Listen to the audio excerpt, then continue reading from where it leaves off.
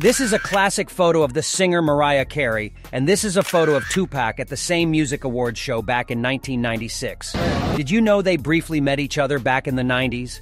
What happened was Mariah Carey attended the 23rd American Awards show for being in the award list.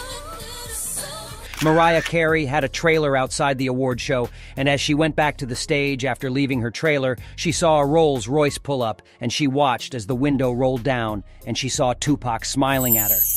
Tupac then said to Mariah Carey, "Hey, Maria!" and then rolled up his window and left the show. Mariah Carey then said she was so flattered when she went back to the stage because she was so mesmerized that she had just met Tupac Shakur. I just had Tupac Shakur's eyes all on me.